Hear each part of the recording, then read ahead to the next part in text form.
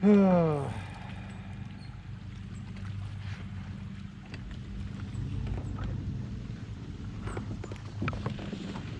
my only bite of the day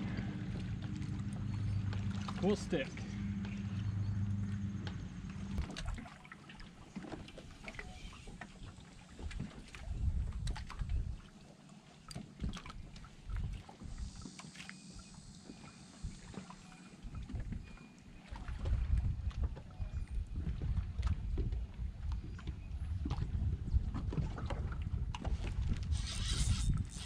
Holy shit.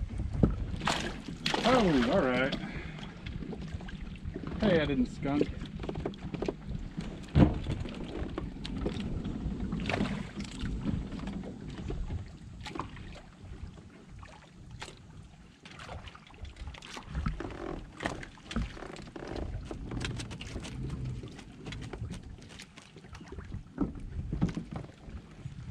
All right.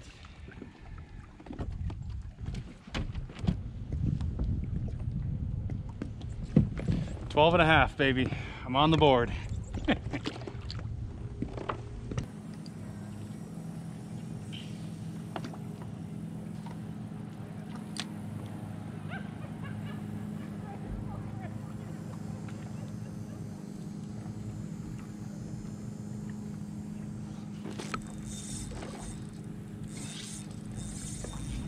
Okay.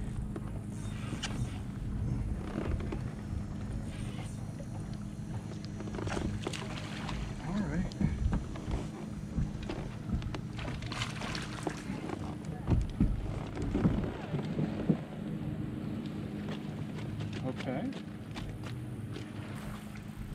All right, 14 and a quarter. That's 2 in a row. We'll see, maybe. All right.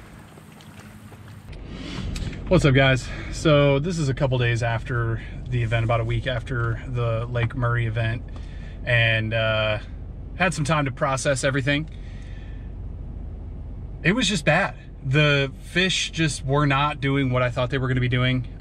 There was no topwater bite to speak of, even though hook sets with Ryan, he launched at the same place I did and had a top 10 finish all on topwater.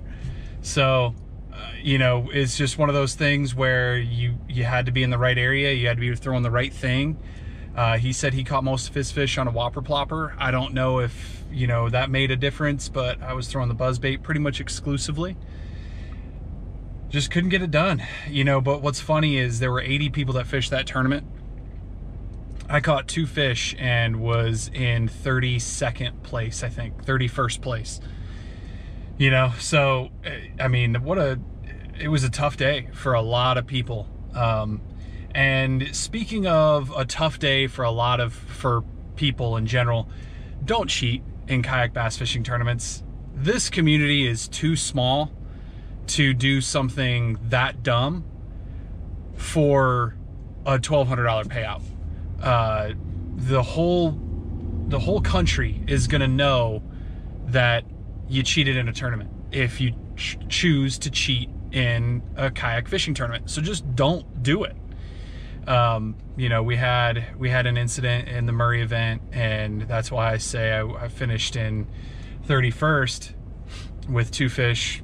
The standings would show 32nd, but you know, none of that matters because I'm not fishing for points. But you know, it was all right. It was just a lot of driving for 2 stupid fish that honestly I didn't even think I was gonna catch. After I hooked that stick, snagged that stick on the bottom, I was basically heading in. I just was ready to be done with it for the day. So that was it. And then I just kind of traveled over to that other side and just kept flipping, you know, some of the drop shot around some of the ends of docks, and got lucky and got 2 bites.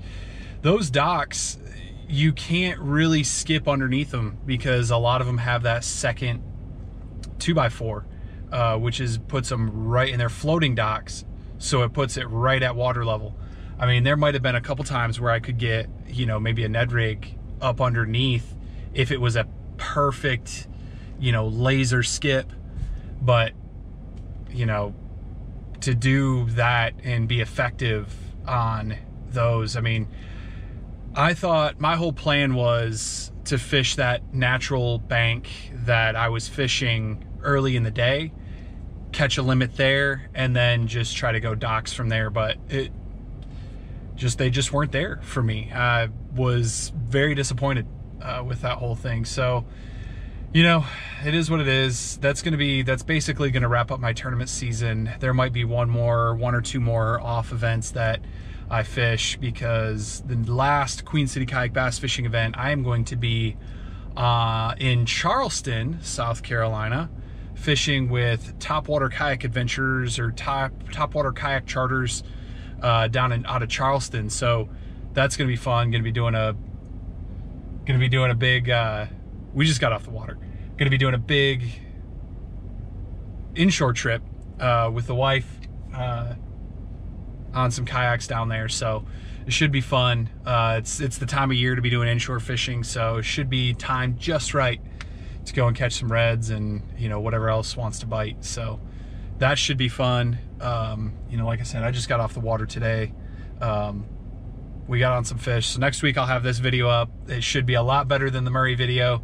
And, you know, so I hope you guys enjoyed the video, at least a little bit, kind of sharing my misery. But until then, I appreciate you guys watching, and have a great day.